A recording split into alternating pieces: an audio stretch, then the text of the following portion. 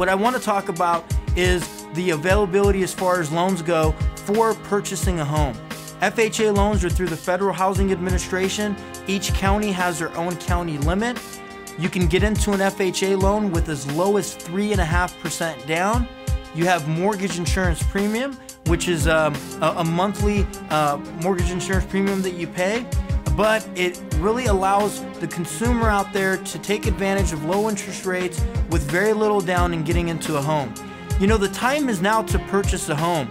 In a lot of areas, before rates start moving, you know, the interest rates being as low as they are, your monthly mortgage payment can be lower than what rent is.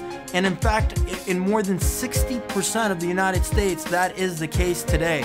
That's when you know it's the right time to buy, as values are also growing. So with the FHA loan, you can get into a property with 3.5% down.